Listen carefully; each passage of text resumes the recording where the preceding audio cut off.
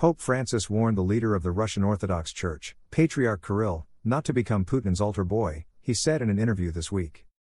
In his strongest words to date against the pro-war patriarch, Francis also slammed Kirill for endorsing Russia's stated reasons for invading Ukraine. I spoke to him for 40 minutes via Zoom, the Pope told Italian daily Corriere della Sera in an interview published Tuesday.